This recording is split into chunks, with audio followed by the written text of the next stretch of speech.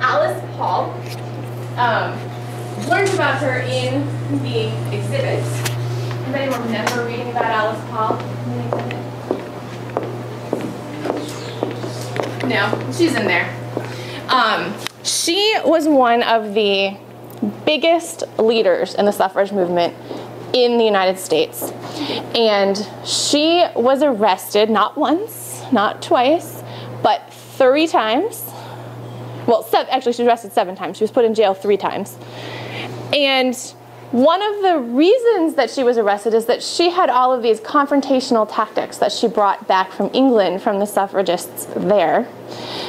Like throwing rocks, like coming out and protesting every single day, making yourself a nuisance. In England, they also threw eggs at people. I don't know if the American suffragists did that. So these were controversial tactics that she used. What do you think about those tactics? Do you think she was right to do these things? A little bit too aggressive there. Too aggressive? Which part was too aggressive? The rocks. The rocks. I suppose it depends on what you're throwing rocks at, but don't go out and throw rocks at people. Two negatives don't make a positive. That's a good point. But she won, right? Women have the right to vote. At least she did something right. What really changed and turned the tide of public opinion was when the American public found out that these women were being arrested and they were being treated really harshly while they were in prison. So for example, I mean, think about this. Picture your mother. They were probably mostly around, and they were all ages, but just picture your mother being involved in this. Your mother is out protesting for the right to vote. She's arrested. She's placed into a workhouse where she's forced to do hard labor for 10 or 12 hours a day, no matter if she's sick or isn't feeling well or is injured. Some of these women even died from overwork. And if she was lucky enough not to be sent to a workhouse, she may have been sent to a prison where they often would beat them. This is less than 100 years ago in our country. They would beat them. They sometimes would handcuff them with their hands above their heads like this, overnight in their cells. Some of these women went on hunger strikes. Alice Paul, for instance, went on a hunger strike. And they didn't want her to die because that obviously would be bad in the press, right? To have someone who's a national figure die while they're in police custody. So they force-fed her. You may have read about this in the panel, in the exhibit. Now, what do you think when I say force-feeding? They open their mouth and shove food. And then pull like a hose in her mouth so it goes down. That's not too far off, really. They didn't chew her food for no, they didn't do that. That would be a bit extreme. But they did. They tied her down to a gurney, tied her down, forced a funnel into her mouth, and then poured this raw egg liquid down her throat. Now, what would you do if somebody tried to do that to you? I would eat it. You would just eat it? That's probably cute. She spit it back at them. She was hardcore, Alice Paul. And one of the prison guards actually smuggled in some paper. They weren't allowed to write letters. So he smuggled in some paper for them. And they wrote down all of the stuff that was happening and sent it out. And that is when public opinion started to change. Even the president, so President Woodrow Wilson, he changed his mind and started publicly supporting women's suffrage. So we are going to watch a video. Everybody familiar with Lady Gaga? You know who Lady Gaga is? Yes. How about her song Bad Romance? Yes. Has anybody seen the video? Well, there's a company, this is not the Connecticut Women's Hall of Fame where I work, but there's a company that has done a wonderful music video telling the story of Alice Paul through the song Bad Romance. They've rewritten the lyrics. So we're going to watch that. So keep an eye out in this video for those elements of Alice Paul's story that I just was telling you about. And also, take a second, close your eyes. Envision those images, the photos that we looked at, because you're going to see some of that in here as well. That is a good photo. Let me just take this up. And I'm going to have you look over at me. Okay. So what is your name? Alyssa. Alyssa. So Alyssa, what did you think about the program you just saw? Well, there was a lot of stuff that I didn't know before. You know, if she didn't come in and show us all that stuff, I wouldn't have known, you know, like everything that women had to go through just to get the right to vote. And what did you think about all that they had to go through? I mean, I think it was really sad because, you know, they shouldn't have been treated that way just because they want to be treated like everyone else.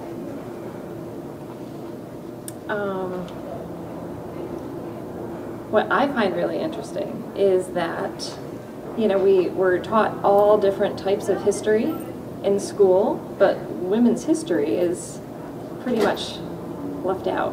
Yeah.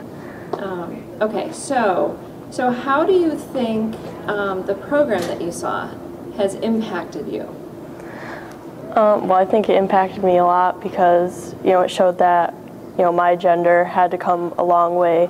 You know, like everyone that came before me had to do a lot of stuff just so I could have the right to, you know, vote once I'm old enough to do it. And, you know, they fought for something that really paid off. So do you think that all that they did to get you to have the opportunity to vote will affect your commitment to exercise your ability to vote? Yeah, I think so, because, you know, just knowing that if they didn't do all of that, I wouldn't be able to do it, you know, just gives me more of a reason to be involved, you know, to show them that it all paid off. Okay, can you find a way to word that? Because I kind of like fed you the whole thing, but I need you to say the whole thing. So if you're comfortable saying something along the lines of, you know, seeing their struggle makes me feel more committed to exercising my right to vote. Something along those lines. Okay. If it's the truth. Okay. What's true for you? Well, yeah, I really do think that it helps because, you know, if, I don't know how to word it. It helped what? I need you to say the what. I don't know how to say it any different than I said it. You mean say... Say the word specifically. Okay. That I don't want to put words in your mouth, but you said it, so I just regurgitated what you said in a way that was more clear. So just stating that, you know, seeing their fight, seeing everything that they went through, makes you feel more committed to exercising your right to vote when it comes time for you to be able to vote. Something along those lines. Okay. You know, seeing the way that, you know, Alice Paul, you know, she got arrested so many times and she did so many things to fight for everyone else and all of the other women to have the right to vote. I lost it. I don't know. Seeing the way that Alice Paul, you know, fought for the right, she got arrested, you know, 7 times and did all of this stuff for us to vote really shows that, you know, we shouldn't let all of the stuff that she did and all of the other activists, like all of the stuff that they did, we shouldn't let it go unnoticed or unappreciated. Like, women should exercise their right to vote because, you know, it was fought for. Women went through a lot of things and, you know, they suffered a lot for us to get our right to vote. And we shouldn't let all of their work go down in vain. That was awesome. Great, thank you so much. Okay, welcome. All right, so let's start by saying your name. My name is Kurt. Kurt. So Kurt, tell me, how this program impacted you today. What are your thoughts about it?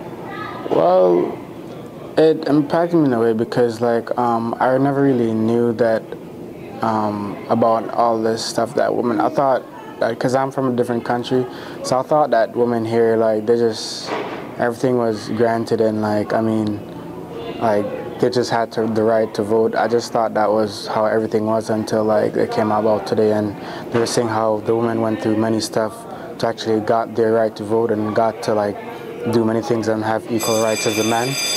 So like I thought that was like a big thing for them. So Great. yeah. Thank you. I'm sorry we ran out of time. So do I start from the beginning or like with my name? So how did the program today impact you? Well, it impacted me in like a big way because like I never knew that women went through all this stuff because like I'm from a different country, so I just. I'll stop you for just a second. I'm sorry. Can you look at me while you're speaking? Alright. You just look down for a little bit. Alright. So Thank you. yeah, I'm start like from the beginning. Yeah. Alright.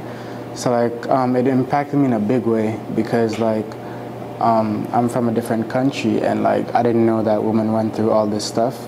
So like I just thought that like they just came here and like all these things were just granted to them, like the freedom, the equal rights as men and all that stuff. I didn't know they had to go through like go on strike and protest and all this stuff to get what they actually wanted and work hard for it. And like I think that women these days like they actually deserve it because I mean I'd look at some of my friends and like they're really smart and like I look if I was supposed to like look into the future, I'm sure like they'll be able to impact the country in a big way, like with their education because they're like focused on all that stuff. So Great. I think it's really important. Do you have any other questions? I was asking the boss the other day why they thought it was important to learn about what young people, why it's important for young people to learn about historical events. So why do you think it? Thank you. So why do you think it's important to learn about these historical events? Events? I think it's important because like people just like go around and like think that like take things for granted and be like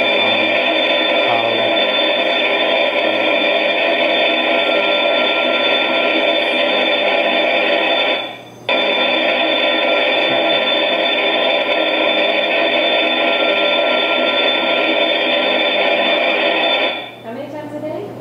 5, 7, Ooh. 7. Ooh. Wow, that's a tough one. Sorry, you're gonna have to start from the beginning again. Alright. So like I think that they like it's important because like people go and think of like take things for granted and be like how like they have the right to vote and they would look at someone and be like I mean they did nothing to deserve this because like people like normally say oh they have a woman's is it Women's History Month or it's Women's History Women's History Month. Yeah, they would look and say like, oh, they have a Women's History Month for like no reason at all, and be like they gave it to them for no reason at all. So like if they actually knew what the women's history was about, then they'll be more appreciative and be like they actually have a right to celebrate Women's History Month because of all these things that they went through. We include this as part of our curriculum. Some teachers do it in their progressive and sometimes right before the 1920s unit. I will be adding it to my civil liberties unit when we get into the civil rights movement. So we go from slavery to women's rights to all the way to Martin Luther King and then modern day civil rights liberties. So it's important and to cover it, although sometimes it gets thrown in as a one small segment in the 1920s type of thing. So we're trying to expand that. Fantastic. Good. So how do you think the programs offered through the DIY history, offered through Connecticut Women's Hall of Fame, has impacted you and your ability to be able to teach on the subjects? So just the exhibit itself was a nice introduction to the unit, and they were able to pull out some things that I probably wouldn't have mentioned in my unit, and brought in some inquiries that I would have never thought of. I do cover Alice Paul. I do cover some of the big names, but some of the lesser known names I don't necessarily cover. So programs like this really do expose the students to some new people. Any other questions?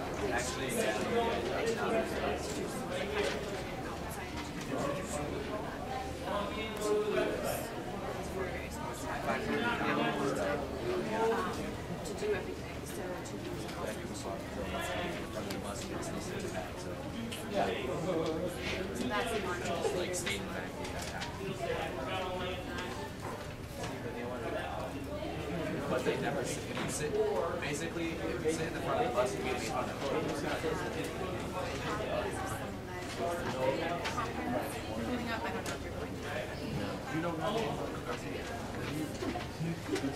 That's actually where I am. Oh, yeah. Yeah. See, like, they put it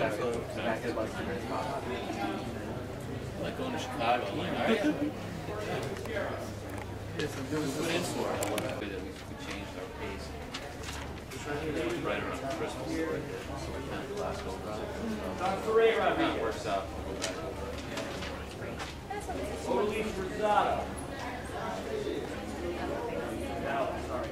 Ashley, St. Hilaire.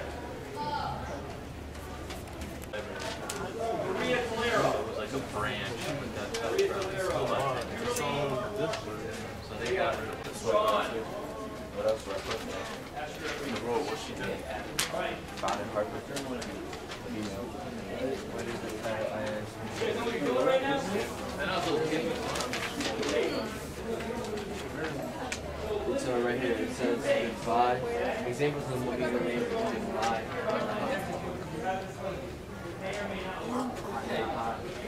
Whatever you don't know, go over. I don't think I was thinking about that. We'll probably just be here another 10 minutes or so and then we'll get started. We'll go over see what you guys found. We're trained priests. From today inspire you? I was inspired because I'm so sorry. I'm gonna start this over. Are you nervous? Yes, just a little. Don't be nervous. Okay. How did it inspire Do you want me? your friend to go first? Would that help? No. I mean, it doesn't matter. It's up to you. Okay, I can just do this. I mean, it's not, okay. Look at me. All right. It's me and you. All right. I was inspired by all of the I'm going to start that over. Sorry, inductees. I was inspired by the inductees' stories. Their ability to push past what was seen as the norm was inspiring, and I want to be able to do that in my future, even actually here while I'm at this school.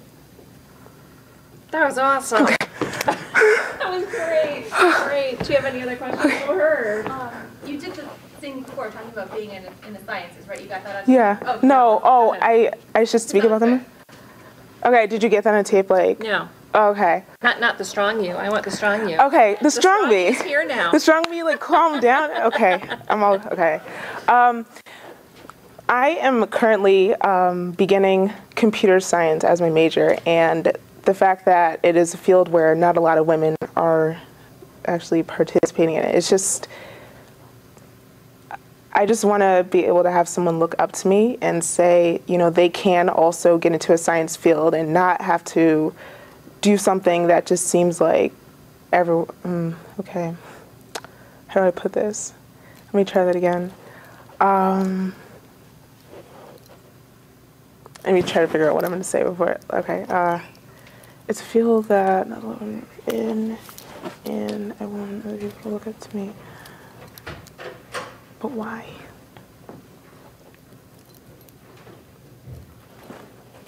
Two seconds. Mm-hmm.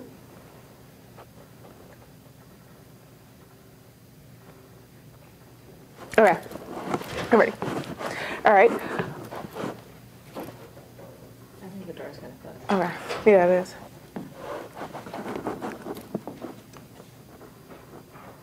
One more time. There we go. Okay. All right. All right, here we go. All right.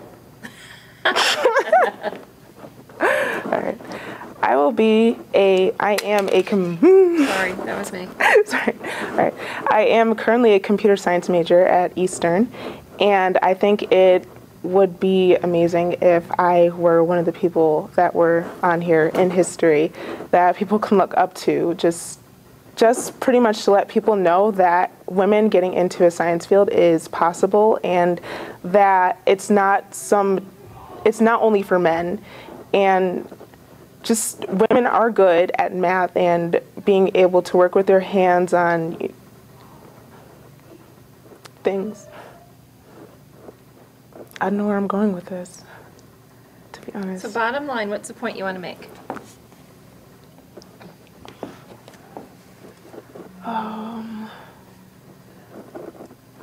That science isn't for men. That computer science is for everyone, and getting into a science major is not just, I just said that. Okay, I'll start that part over. Okay, so what I think I'm getting is that you really related to Yeah. the women inductees, because you are a woman who, what do I want to say? I just had it and then it left. What are we trying to say? You are a woman going into a field that's dominated by men. Right. And you want to be someone that younger women and girls can That's look it. up to. That's it. That's it. I keep on like trying to say that. I'm like, Yeah. I want people to look up to me, and they already do. That's all. Okay. But in other ways. Yes, in other ways. Not Okay. just for my height. Yes. Yeah. I shouldn't add that because they only see up to here. Okay, so how much time did I take up so far? No, Okay. we had it. Okay, yes, definitely. Oh, and it's going to start now. Okay. I'm currently entering into the computer science field, and I would like to be one of the women who enter a field that's predominantly male, that is predominantly That is male dominated. male dominated. Okay, there we go. Okay. And now, all right. I'm currently a computer science major at Eastern, and I would like to be one of the women who work in a field that is male dominated and to be able to make history, I would like other younger people to look up to me and also to believe that they can get into a math major or a science major and not be seen as just, I guess, the token for a science field. Like, and then I stop. Does that make sense? Mm-hmm. Okay. Token for a science field, does that make sense? Like, I would elaborate on that. Okay. Yeah. I mean, like, so that when they get into a job, it won't be like, oh, it's just because they're a woman. So that they can actually succeed and make a contribution in the field. Mm-hmm. So it's not just that they're a woman, but they're actually a member of the field. Member. Okay. So for after token. By token, I mean that I want them to be able to get into the field and make progress and not just be in the field because they're a woman and get the job because they're a woman. Okay. And then I start over and say, by being, okay, sorry. I'm so sorry. That's all right. Okay.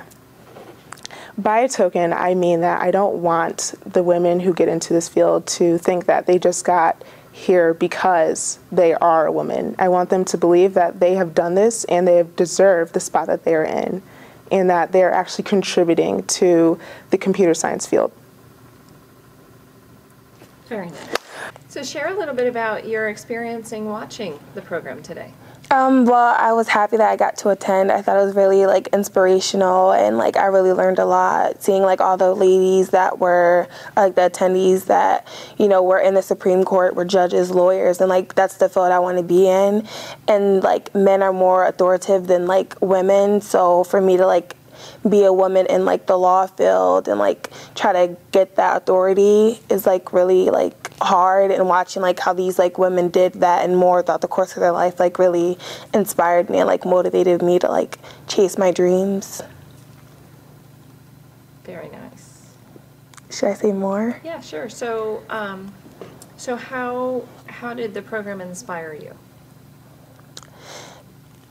It inspired me to keep trying because like one day there might be a girl that's in my shoes and like may get discouraged, and seeing that like all the ladies that like fought for what they thought was right and like changed life for every girl in the world is inspiring me to like keep trying so I can like lead a little girl to, you know, follow her dreams even if it seems like impossible. Awesome. Should you have her name? Oh, your name, thank you. Courtney. You could say your name and spell your name. Courtney Callaway, Courtney Callaway. And what year are you? Sophomore. Thank you. Oh, the mic. How did you know that the statute was symbolizing justice? Yeah, the sword, yeah, the blindfold. Right, so I think if everybody has good mind, just wanted to make sure everybody's right. So we have so I do educational programming and administration at the Hall of Fame, but I'm very happy that my boss, our executive director, is here to say a few words for all of you and to welcome you. So this is Catherine Wiltshire, our executive director. Thank you, Bambi. Thank you all so much for coming. We're very excited about launching our new DIY history program that Bambi has worked so hard on with others in our staff. But this is a great new program for us, and very excited about in-home schooling moms that could help us share these stories. That's really what this is our 20th anniversary year. I don't know whether Bambi has shared that with you all. And so the one thing we're trying to work on is getting as many of these women's stories out to the public as possible. So we hope that you will tell your friends about these women as well. And were you going to go further with them about what they learned at the... No, I was just curious as to the women that you learned about today.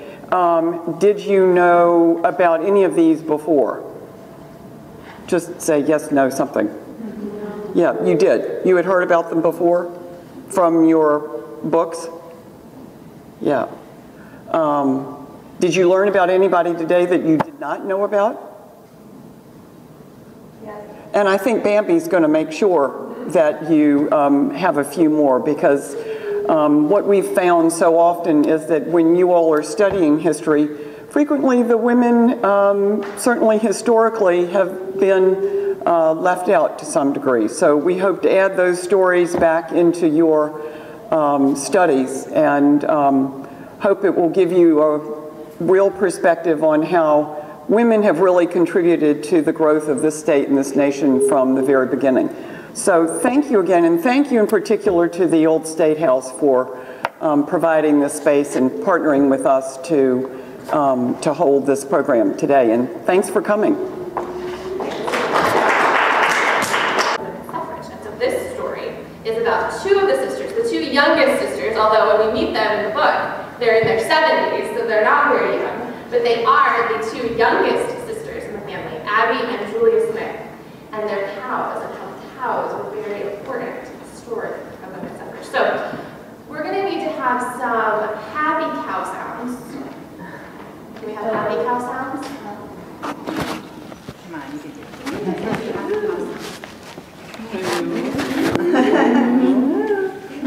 Those are really quiet cows. Have you guys ever actually seen cows? Because they're loud. This is your, I know you're not supposed to be loud, but this is your opportunity to be kind of loud. So give me some loud, happy cow sounds.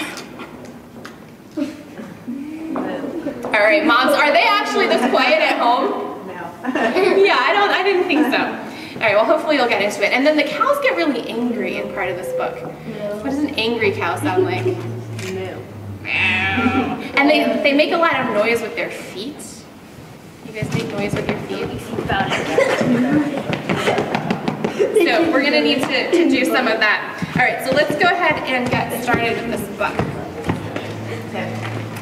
And if you have any pressing questions as we go along, feel free to raise your hand. All right, so remember this is taking place in Glastonbury, which is like 20 minutes from here. Abby and Julia Smith ran their old family farm in Glastonbury, Connecticut. Feisty and independent, they loved their animals, especially their Alderney cows, which were named Lily, Proxy, Whitey, Paisy, Jessie, Bessie, and Minnie. You can see them with their cows. Do the cows look happy? Give me some happy cows.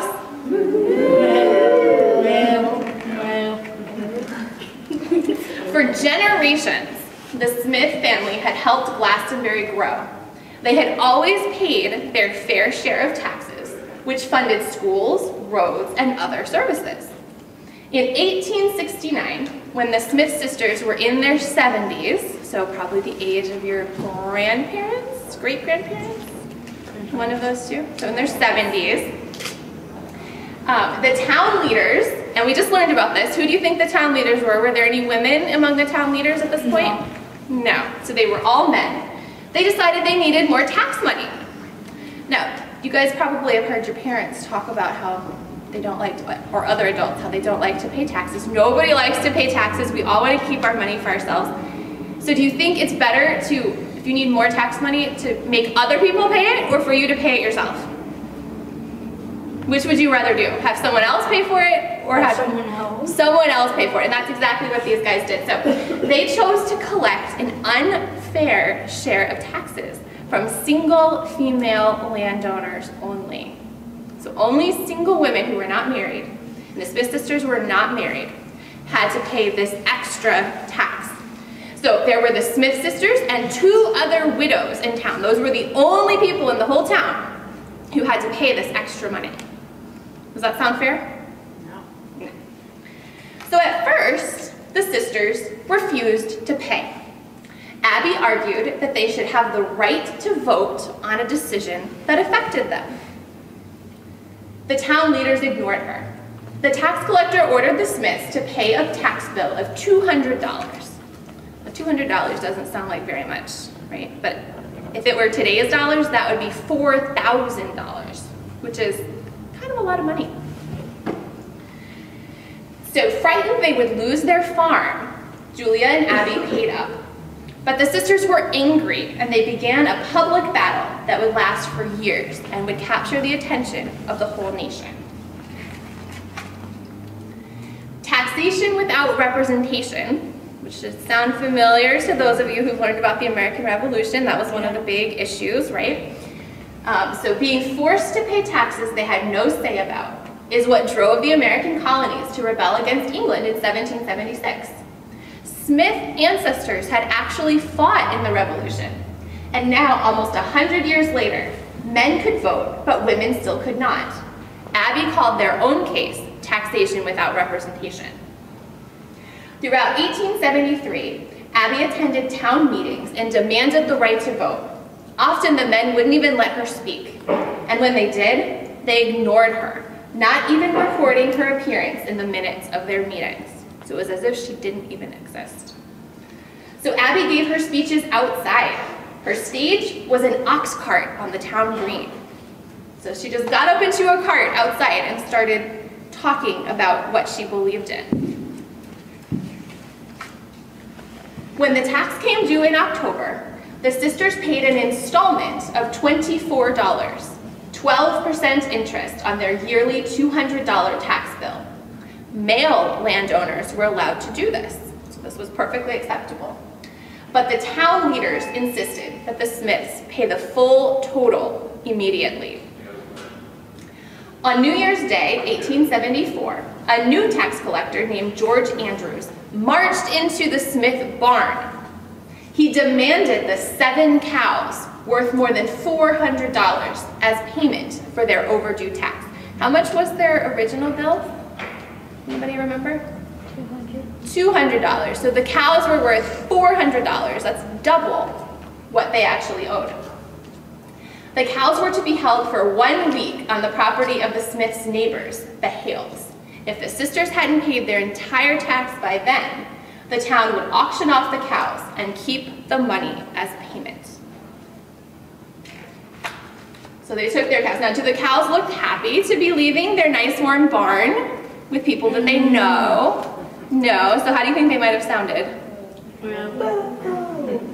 And they probably were making some noise with their feet, right? Not on other people. That's not very nice. They really were not very happy. So the sisters and the cows were furious. The cows bellowed in protest. I haven't heard any bellows yet on the part of the cows. What does a bellowing cow sound like? Very unhappy. Mr. Hale said, "Nothing could exceed the trouble we had getting them into my yard. The cows resisted every way possible." He and his wife were on the side of the Smith sisters. The 7 cows spent the week in Hale's tobacco shed, which measured only 15 by 12 feet. That's not very big for 7 cows. Crowded, the cows stomped and groaned. They needed milking, but they wouldn't let the Hales milk them. That's where the kicking probably came in, by the way. Abby and Julia had to hike over for the morning and evening chore. You can see them walking in the snow. I mean, these are 70-year-old women, and they had to walk over to their neighbor's house. And it's not like our neighbors, where they're pretty close by, but this is quite a distance, to milk the cows in the morning and at night, because the cows would not let anyone else milk them. Mrs. Hale wouldn't let a drop of the cow's milk enter her house. She told Julia that it seemed as though the cows were stolen. Demanding to vote, the Smiths stood firm and did not pay up. A week later, Mr. Andrews led a rowdy parade down Main Street to the auction. Bessie, the best cow, plodded right behind him. The other 6 cows followed, prodded by barking dogs and a drummer boy. This was quite a public display. Julia and Abby came in last in a horse-drawn wagon. On the green, Julia recalled that there were 40 men waiting to buy some Alderney cows for very cheap. So they're looking for a discount. This is like a garage sale, or a tag sale, is what we call it, right? When Mr. Andrews began the auction, no one bid more than a couple of dollars for the cows. Abby and Julia couldn't tell if people were being stingy or being nice. But it turns out that most of the townsfolk had sided with the sisters. So they didn't want to buy the cows and basically steal them from the Smiths. Finally, Abby and Julia gave a male neighbor $101.39 to bid for 4 cows. Mr. Andrews, the auctioneer, flustered and grumbled, "Sold!" And since no one bid for the other 3 cows, he threw them in with the first 4. So they got all their cows back for $101.39. Abby and Julia still hadn't paid their taxes. They had simply bought some cows for the exact amount they owed the tax collector. So they were being kind of sneaky. They were buying the cows, but they weren't technically paying their taxes. Newspapers made heroines of Julia and Abby. Lucy Stone, a well-known activist for women's rights, penned a running account for Women's Journal, the publication of the American Women's Suffrage Association. The Boston Daily Advertiser said, "2 Connecticut women are just now doing a mightier work on behalf of their gender than all the rest of the country." And the Springfield Republican of Massachusetts asked, "Is taxation without representation, which was wrong in Boston in 1774, right in Glastonbury in 1874? Anybody know what was in 1774? It was the big Boston Tea Party. The Boston Tea Party, right? They were protesting the taxation without representation, absolutely. So this is 100 years after that. In the spring of 1874, the Smiths again refused to pay their taxes. At the town meeting in March, the men would still not let Abby speak. So again, she climbed up on an ox cart on the green. She proclaimed, "Our town should act as a family, with people working together and taking care of each other, rather than ruling over one another and denying the women a voice." So if you notice, there are more people listening to her this time than there were the first time. This time, as a penalty, Mr. Andrews filed legal papers giving the town temporary ownership of 15 acres of the Smiths' meadowland. So this time he took their land, not their cows. Julia and Abby, supported by neighbors, appeared at the auction several weeks later to buy back the land. But it had already been sold. Mr. Andrews had illegally accepted an early bid from Nelson Hardin, a neighbor to the north who had been trying to buy the Smith land for years. So this is somebody who'd been trying to get his hands on their land for a long time. And he finally succeeded, but he did it illegally. Mr. Hardin had bid only $78.35 for land valued at about $2,000. So he got a significant discount. The sisters vowed to get their land back. The tax law was very clear. Movable property, such as furniture or working animals, should be sold before any land was taken. Julia and Abby sued the tax collector and the town of Glastonbury for trespassing and for illegally taking their land. In court, the sisters said they owned more than enough movable property to cover the tax bill. Mr. Andrews disagreed, claiming they had nothing of worth. Now what do we know that they have that can move? The cows. And how much were the cows worth? $400. At least $400, probably more. At first, the judge ruled in the Smiths' favor. Then town officials appealed and won the land back. Finally, a judge ruled that Mr. Andrews could not take the land. He could, however, take movable property. And cows obviously could move. Over the next few years, the Smiths still refused to pay taxes unless they could vote. They trudged back and forth to town meetings and to court. The cows trudged back and forth to auction. Each year, the sisters petitioned the Connecticut state legislature for the right to vote. Each year, they were denied. And guess where that happened? Right here in this building. So remember, we just learned that the Connecticut state legislature was meeting in this building. Probably this building and also the new building, because this is kind of at that in-between time. During this whole time, several cows gave birth to baby cows. The Smiths named some of the calves Taxi, Vody, and Martha Washington and Abigail Adams, after the brilliant wives of America's first and second presidents. Supporters held fundraisers to pay for the Smiths' lawyers. One friend sold bouquets of flowers with hair from the cows' tails. The bouquets were tied with a black ribbon on which was written, "Taxation without representation." The sisters eventually won their case on final appeal. They toured America, giving speeches and writing about women's rights until Abby's death in 1878. Julia died in 1886. But it wasn't until 1920 that the US Congress added the 19th Amendment to the Constitution, finally giving women the right to vote. The Smith sisters didn't live to see it, but they had played a part in making it happen, and so had their cows. So that is the story of Julia and Abby Smith of Glastonbury, Connecticut. Now, first of all, what do you guys think about what they did? Do you think they were right to challenge the town? Or should they have just gone along with what everybody wanted them to do? They should have challenged the town. Why?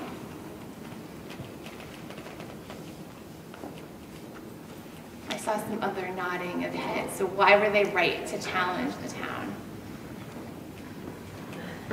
What was unfair about the tax, first of all?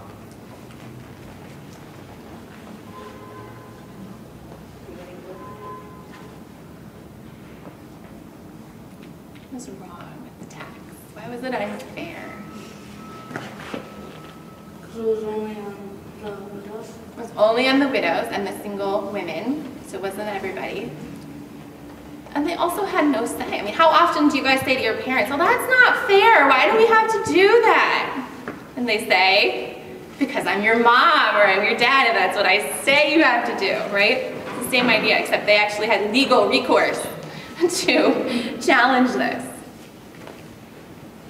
So what do you think about their tactics? I mean, they couldn't speak. What options did they have? They didn't have, they didn't have email, they didn't have any of that stuff that we might use now to get our message out. They couldn't make videos. Well, how did they get their message out? How did they do their challenges? They do. She stood outside on an ox cart and she just talked to anyone who would listen. And that's how it all started.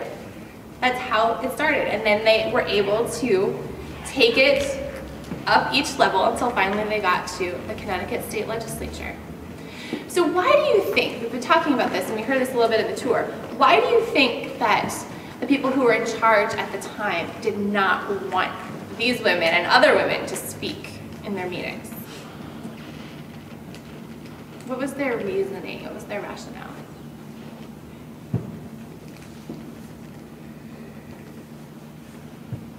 They're very quiet.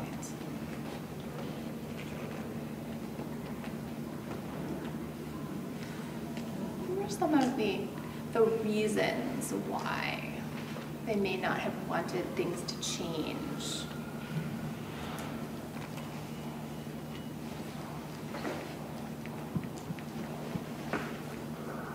What happens when you have a whole new group of people who all of a sudden get to help make a decision about something? Let's say that there are two of you, two kids in your family, and all of a sudden you have two more kids and you all get to vote. Does your opinion count just a little bit less because you have two more people with their own opinions that get to vote too? That's exactly what one of the reasons was. The men were worried that if they let the women vote, their own opinions would no longer prevail, which we all like it when we get our own way, right?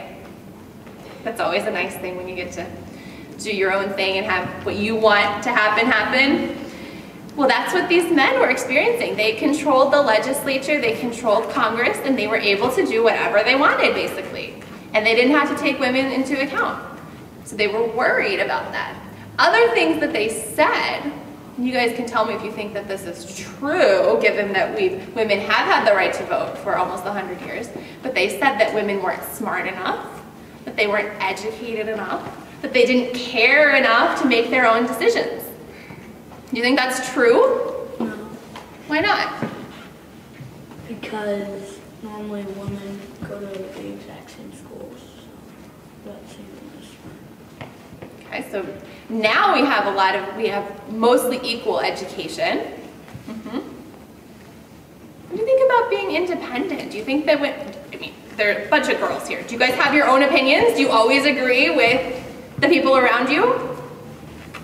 No, we all have our own opinions, and that's what the Smiths and other women were fighting for, the right to express their own opinions and to have their views and their rights taken into account when we were writing the laws. We heard about Isabella Beecher Hooker, right? Yeah. Who challenged the notion that married women could not own property. What are some of the things that you might want to change now, whether it's in your circle of friends or in your town, in the country? What are some of the laws that you think might need to change now? Or some of the rules, or? Abortion. Okay, and so how would you how would you go about trying to change that? If you don't agree with what's going on and what the law is, how would you change that? What are some of the things that you could do?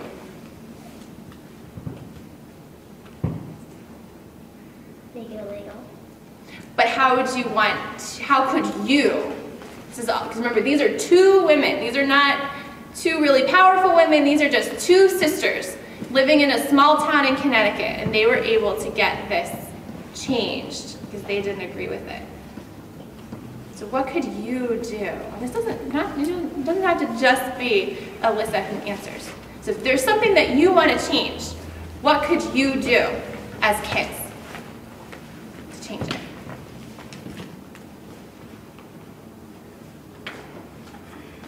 If you remember on the tour, we heard about how Isabella Beecher Hooker probably started. Do you remember? How did she probably start her change to the law? It was the same way that they started the black law, which made Prudence Crandall's school illegal. A petition. A petition. And what is a petition? Bunch of sloppy signatures and Yes, so that you have to write on the top of your petition what it is that you want people to agree with, and then you go and you ask people how you can do it. Now, if you were the Smiths or Isabella Beecher Hooker in the 1870s, how do you go about getting a bunch of signatures on your petition? How do you think that she got her signatures on the petition? Did she call people on the phone? Did she send emails? Did she go on the news? Yeah. What did she do? She called people on the phone. She jumped in her Ferrari and drove. What do you think she did? What do you think she had to do?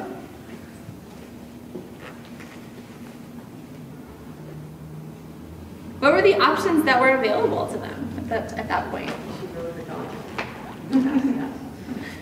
They probably went, she texted them? She texted them. Probably not, although they probably did. They published some articles in the paper, letters to the editor. We still have those options open to us, right? But for petitions, they had to go person to person, house to house, and talk to people and convince them that what they were doing was the right thing to do. What are some of the ways that we could get people to sign a petition now? You make them. You can't force them. You want people to make their own decisions. You take a gun and point it at them. No, You can't do that. you convince them. convince them by making arguments, right? And how do we talk to people these days? What are some of the media options that are available? Text. You can text people, absolutely. These days you can. There are places on the internet where you can post a petition and then send it out to people by email so they can decide whether they want to sign it. You can make videos and get them onto the news. There are lots of different ways that we can change things. But you have to remember that these women, and many more like them, they didn't have these options available. They actually had to write letters to people and send them around the country. When was the last time any of you sat and wrote a letter by hand? Do you write letters? Today? Really? Very good. Today? But we don't do that anymore. And that's what in general, we would much rather send an email or make a phone call. But they didn't have those options. So they literally had to write everything down and send it around the country. So to get a lot of people excited about your issue and your cause was really hard. So we're going to look at some photos of some of the things that these women did. Now, we talked about the Smiths, we talked about Isabella Beecher Hooker. There were a lot of other women that some of them you may have heard of all around the country who were working and organizing women for the right to vote. Why is voting important, first of all? We just had an election, so I'm sure you heard a lot of political ads and stuff on TV, you got a lot of things in the mail. Why is it important to vote? Boys, can you pay attention? Thank you. Why is it important to vote? So that your idea gets out there. You've made a decision, right? What happens if you don't vote? Or you all are too young to vote, but what happens if a bunch of adults don't vote? What happens? It'll, over the person they would have voted for, it will make that person lose, or probably more likely that they will lose if you don't vote for the person that you agree with. Absolutely. Do you think that we have a right to complain about who our elected officials are if we don't vote and make our voice heard? If you aren't willing to show up and vote, you haven't exercised your voice and tried to make a difference in the world.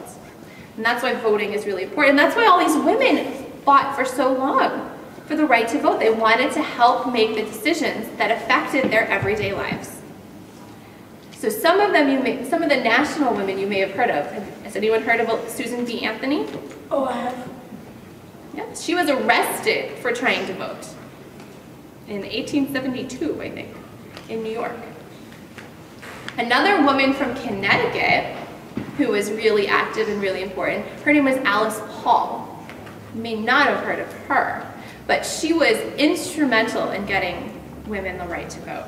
So we're going to look at a couple of pictures together of some protests that she led in order to raise awareness of what was going on and the fact that women needed the right to vote. She was arrested 7 times for protesting and advocating for women's suffrage. 7 times. Could you imagine being arrested even once?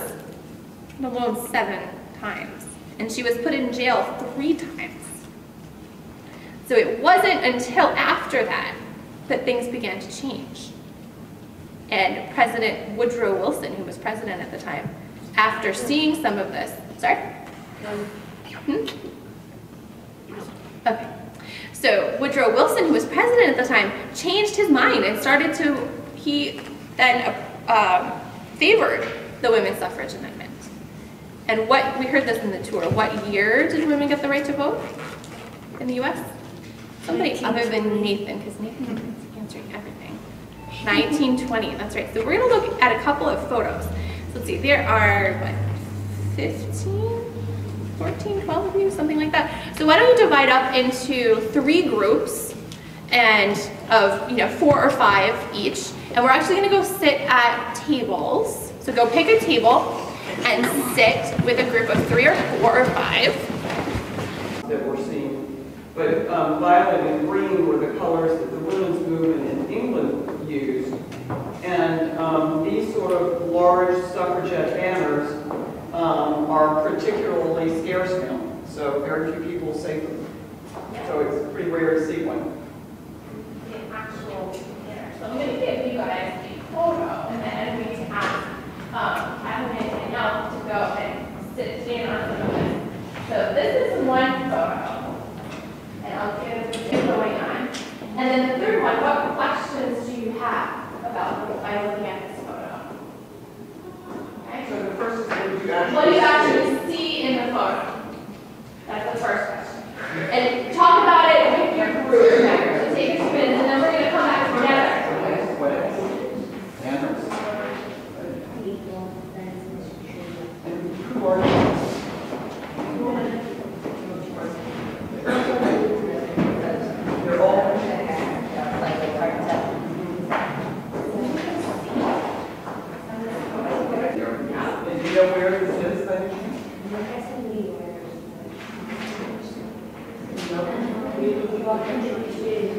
What else do you see? It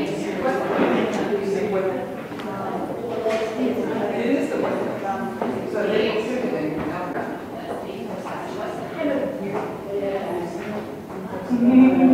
know that. So the trees are bare. What else?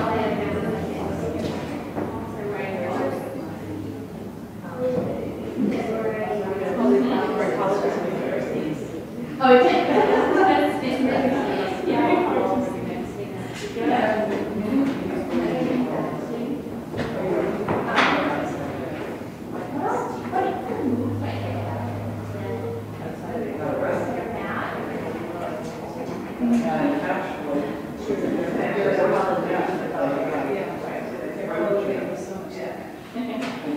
You think they're cold?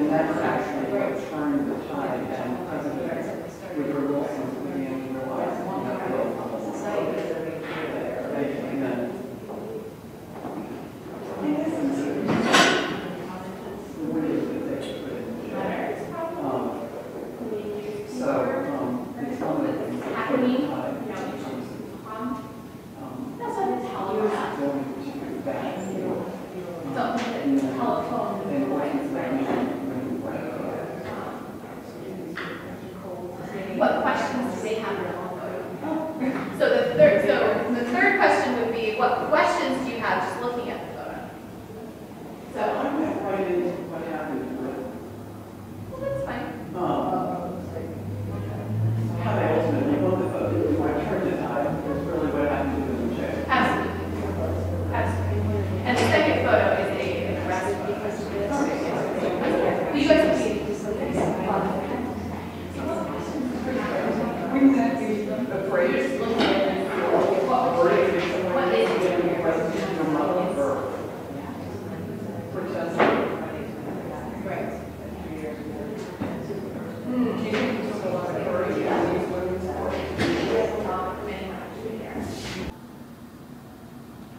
So I'm going to start off by having you share your name. Benjamin Limblom. And how do you spell your last name, Benjamin? Lindblom. Thank you. And so tell me, how did you feel? How did you feel about the story that that Bambi told earlier about the Smith sisters? Well, when I listened to it, it was like I felt like when you're not really that high, you're not really that important in like the town, you can still make a difference. Terrific. And how do you think that story impacted you? That now might, when there's like things I don't agree with, I could like stand up for them. Very good. Could I have you put your arm down? Nathan, thank you. So Benjamin, can you repeat that, but this time repeat it just a little bit louder? When there's things in our society that I don't agree with, that I can stand up for them. Terrific. Great. And can you state your name for me? My name is Nathan Bray.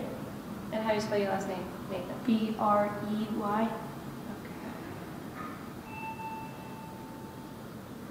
And what did you take away from the story about the Smith sisters from Glastonbury? That I would be more likely to stand up for what I don't believe in and to protest more.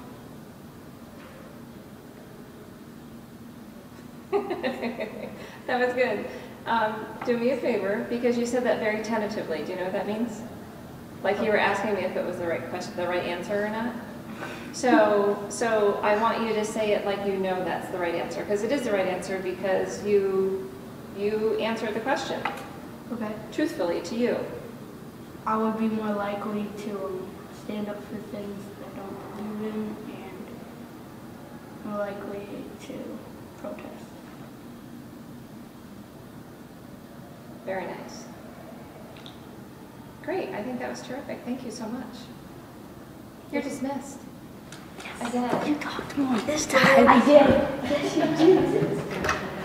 First time I did. Did he say no? Did he? Stand up for things that he doesn't believe. I did. Come on in, ladies.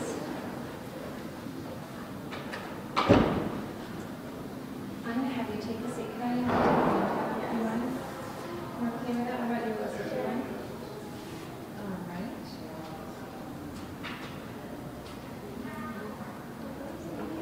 Come have a seat on the bench. Get comfortable. And if you can sit just a little bit further apart, because I'm actually going to film you separately, so the other person is there just for comfort. Are you going to ask questions? I will. Okay, good. I will. If you want me to, or you can just... No, yeah, if you could, that'd be... Okay. I can prompt you. I know this one talked about the justice. I don't want to. I said that's okay. If she couldn't think of anything else. That's one thing I learned. What's that? What do you want to talk about? I don't want to talk about anything. Nothing at all? No, she wants you to ask a question. Oh. No, she wants Okay. All right. Good. So, I will start with you. Can you share your name? I'm Anna Lindblom. Anna Lindblom? Yeah. And how do you spell your last name? Lindblom. So, Benjamin is your brother? Oh, okay. Very nice. So, what did you think about the program today when the woman Bambi was reading the story about the Smith sisters from Glastonbury? We'll wait just a minute for you to answer that question. Someone's popping their head in, so I'll give you a couple seconds to think about it.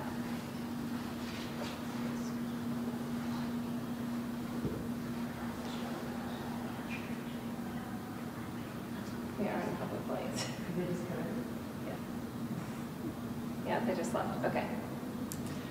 So, Yeah, well, I didn't know before, like, how much of a big deal, like, the woman actually took it to, like, standing in the markets and all that. Like, I kind of thought in the past it wasn't as big of a deal as the woman made it, because it really was a big deal. Like, yeah, like, the woman really took a stand against it, and I didn't realize that they really took it to that far of a stand against it. so were you familiar with the story previously? No. Oh, okay. Okay. All right. So, so the women, so how are you impacted by the story? What did you take away from the story?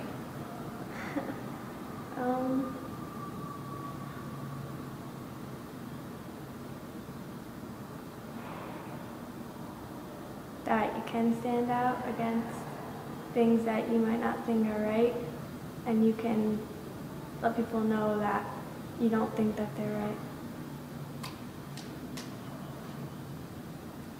So you can speak up against things that that you don't agree with. Good. What else did you take away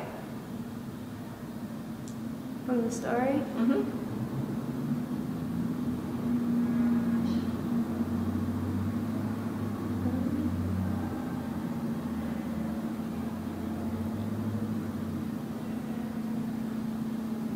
Not really much anything else. I thought it was really cool how they persevered. Mm-hmm. How every time there was another obstacle that was placed in their way, they were able to overcome it, which is really awesome. All right, thank you very much. That was great.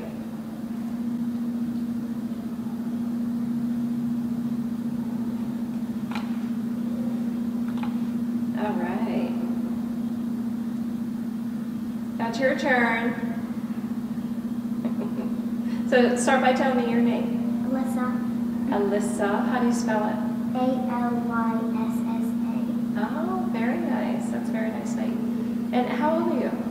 9. 9, okay. And Anna, I didn't ask you how old you are. How old are you? I'm 13. 13. Great, thank you. So Alyssa, what did you think about the Smith sisters story today? That was pretty cool that they still stood up when they're older, and the older they still wanted their cows.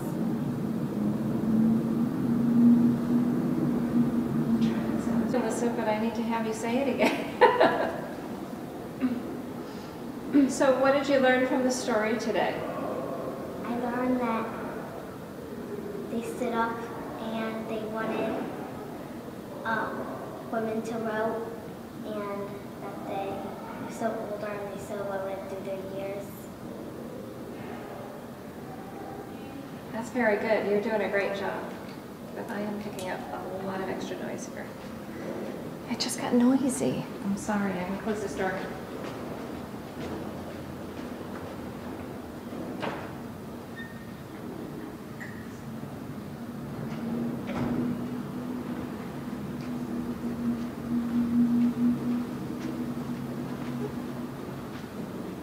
Well, it's not built like the new buildings.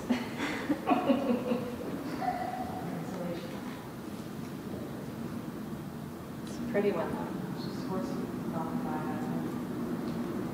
Just horse meat coffee by Yeah.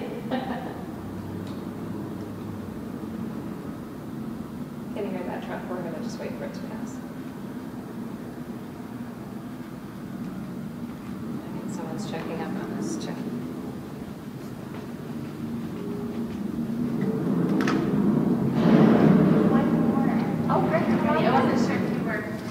Well, we have some loud, like, motorcycles and vehicles in the background. We were just, but come on in. Hey there. I didn't see you before. Where were you hiding? In Mommy's arms. Oh, that's why. All right, so we're going to have Alyssa say it again. They had spittoons there? My goodness.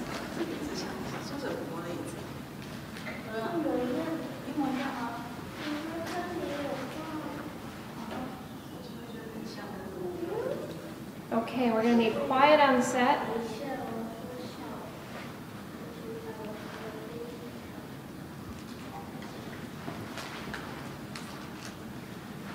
All right. Now, Alyssa, we can have you share your wonderful contribution. So, what did you think of the story that you heard today about the Smith sisters? How were you impacted by it? That they stood up, that they wanted to vote, and they keep fighting for it in old age. Very nice, thank you. And what else? Anything else you can remember?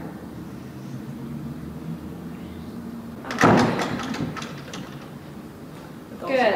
I'm just going to check sound, and to do that, I'm just going to ask you to state your name, but go ahead. Sharon Liu.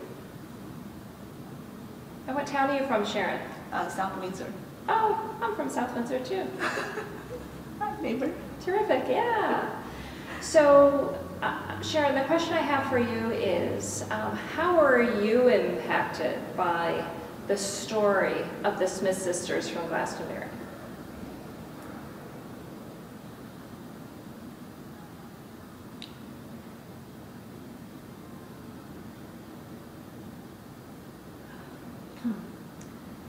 Well, what I originally wanted to say is sort of related.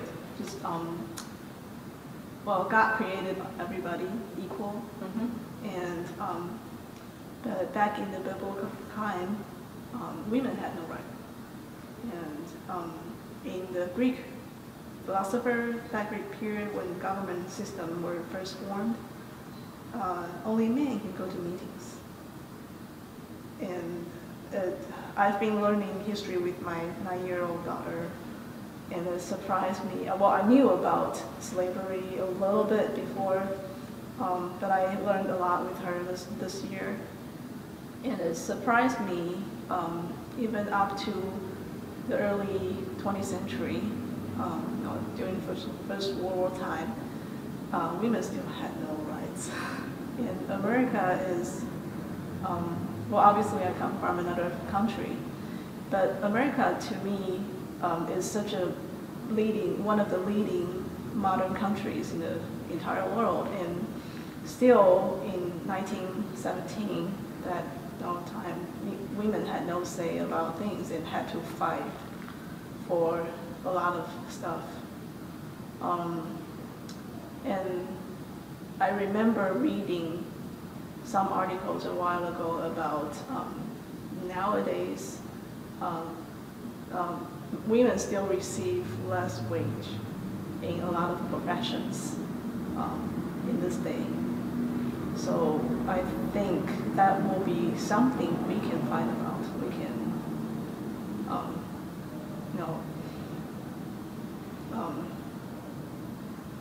voice. So you see that as, if I'm interpreting this correctly, you see that as the modern Smith sisters or women's fight. Right. Yeah. So this is our issue. Yeah. These days. Yeah. No, I'm actually a homemaker right now. I homeschool, but I do.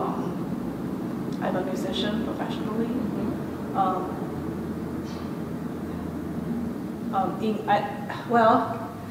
I know in like the medical system, profession in the educational system, a lot of positions are paid more for men on the same position versus women, and I do not think that's fair.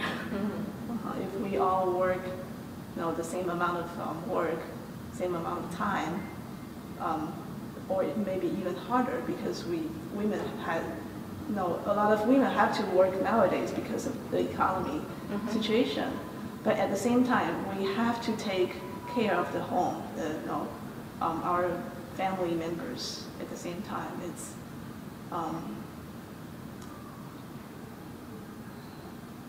I think it will be even more fair for women to get more wages than men does nowadays, because we do so much at home too, not just at work.